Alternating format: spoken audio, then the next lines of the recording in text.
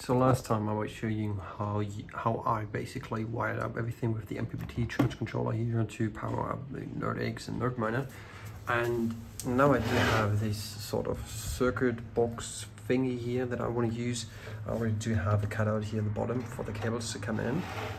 Next thing that I need to do is to cut a hole to the left and to the right in order to get this some sort of an opening and put a fan here and there.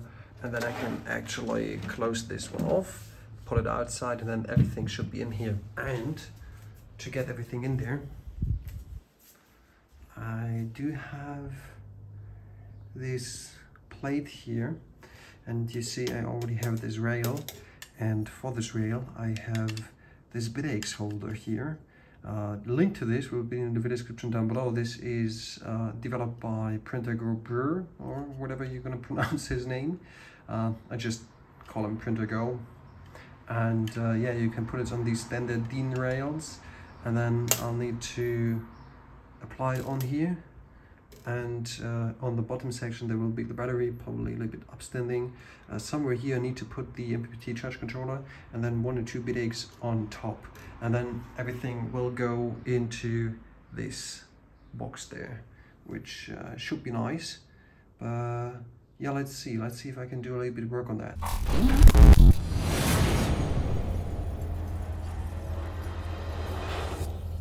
Alrighty, so this is that. Let me quickly get through here. Maybe I can change the camera a little bit. 1 second. Alright, so this is set. I want to put everything in this box. And, it's a little bit messy. I'm moving in the next couple of months, so things are messy in here, whatever. Alright, so we do have this box here right now, and as you see up on top here, I'll probably put in these Bitaxe. I can even fit 2 of them in there, and then I do have the battery, which will probably go in here on the side, and then I can wire everything up. And I need to figure out how I can screw this MPPT charge controller really tight in here. I need to find the correct screws for that, but that shouldn't be an issue. So yeah, let me find a couple of screws, and then I'll record me a little bit doing here some work, yeah, so that we can finally get this thing outside instead of me having all day long the window here open, which I don't want to do. It's annoying, literally. So alrighty, I got my charge controller screwed up to this. First I was thinking of going over to the hardware store and getting myself the proper screws and nuts, but guess what, I'm a little bit lazy and I found these laying around. These screws are way too long, so what I did is I put a nut here and a nut on the other side. Let me see, can you focus that? There we go. So we do have now a nut on the back side and one at the front, and I don't have enough, so I only screwed in the top ones, but this should be enough. As you can see, I can wiggle it around, should work. So now the next step, what I will do is I will use this DIN holder and put it in here. So I need to figure out like 2 screw holes. Probably somewhere here, so this should work. And after that I'm gonna put on a Bitaxe here, and then I do a little bit of wiring. And when we get to the wiring, I do have a couple of additional information for you that I do think are important, especially that I do use this with Home Assistant, so I'm getting into Home Assistant more and more, and thanks again to Crypto Eyes for getting me into Home Assistant. It's really lovely. You need to get used to it, and you need to tinker a little bit, to be honest, to get everything. But I'll definitely also make a video on how you can actually read out all the things of this MPPT charge controller. There is a lovely GitHub repository, especially for this, using ESP Home with Home Assistant. But I will obviously show you how to do that. Super simple. And yeah, let me put in some screw holes here.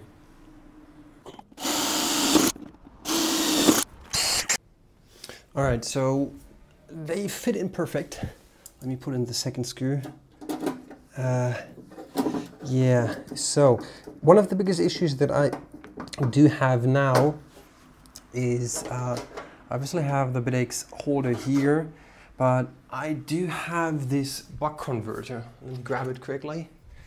So this one right here, this buck converter, and obviously I need to put it somewhere, probably here, but I'm not sure how to do that. Maybe I grab myself some brass standoffs and put it on here like that. That's probably the best idea. So yeah, I'll probably need to do that. I was thinking about maybe putting this onto these rails as well, but to be honest with you guys, I'm not really into 3D designing. I tried it a couple of times. Some things are working. I'm more on the easy side. Advanced stuff, nah, no way.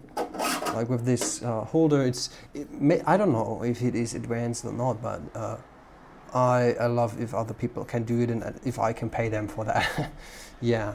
So let me quickly drill a couple of holes, drill through this metal sheet, and then I will try my best to get it in here with some brass standoffs. And now it fits in.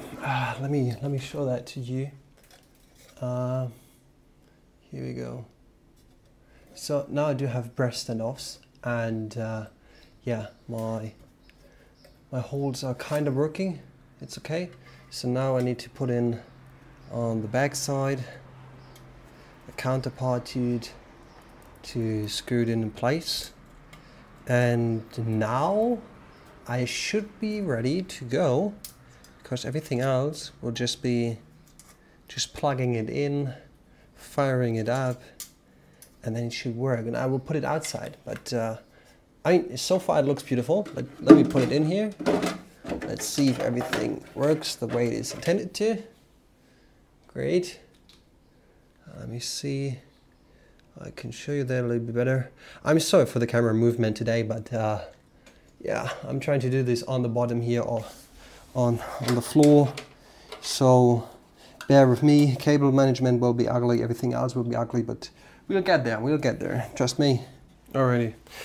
So now for testing purposes, I wired everything up. As you can see, I do have the cable from the output coming to the buck converter here, and then from the buck converter and output over to these clamp thingies, and then right into the Nerdaxe that I do have there. And now I want to fire it up. I got the battery with me, and just to show you what kind of battery I do have. So we have a 12 volts, 7 amp roughly. Yeah, just a small LiFePO battery. And let me put it in here, because I'm not really sure how I want to put it in there. I still need to figure that one out. Alright, probably I need to screw in terminal aside first. Let me quickly do so. Alrighty, let's switch over here so that you can see that a little bit better. And now I can quickly go into my app, and yeah, I still need to place the battery inside, but let me quickly go inside my app and let's see if we can fire this one up. Alrighty, from the output side, looks good, it's firing up. Need to figure out a couple of things. So now we do have the battery there, charge controller, buck converter, and the Nerdaxe, and it is mining, as you can see. Lovely.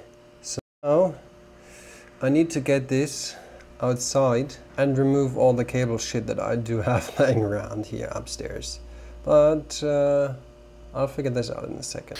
Alrighty, so now this mess is here. These two cables are coming in here. I need to wire them up, and then if you follow the cable, it goes straight to the solar panel. And let me quickly fire it up, and then let me see if we can get some information in the Victron app. Alrighty, so sun is hitting it, and if you do take a look here, it is charging actually, which is nice. So now I'm going to turn it on, and we're going to switch over to the Victron app, and let's see if everything works as expected. And by the way, yeah, I know currently I don't have any fan holes in there. I need to fix that. For now it will just sit there with the lid open. I hope it shouldn't rain in there. And If that's working, and I assume it will work as expected, then I will leave it out here, and as soon as I do have the fans and especially the 3D printed shrouds for the right and left hand side, then I'm going to do an update video about that, how to do that. Should be fairly simple. Alright, apparently my phone was not recording my voice, but here we are in the Victron app. Let's quickly connect to the Victron device. We're fetching data quickly, and we can right away see that we do see the voltage of the solar panel. The battery is fully charged. Let's quickly go to the load output and switch to the convention algorithm. It takes up to 2 minutes, so yeah, let's quickly switch over to always on. Let's go back here because we want to figure it out. Seems like no, it's not powering on. Alright, one second, I'm gonna fix something. Alrighty, here we can see it now. Now it's on. It took about 2 minutes to actually go to this convection algorithm, whatever, and you can see that it is sitting at 1 amp of their load output, so 14 watts roughly. Yeah, that's beautiful. Solar is also hitting in, so we're doing a good job. We're recharging the battery and we are running the Bitaxe device, or the Nerdaxe in this case, which is just lovely. And yeah, I mean, that's basically it for today's video. I thank everybody of you for joining in here, for viewing it. If you do enjoy today's content, please give me a like and comment down below so that I do know that you love the content. Until then, yeah, well, thanks for watching, and I'll update you anytime soon about this solar project. Peace out.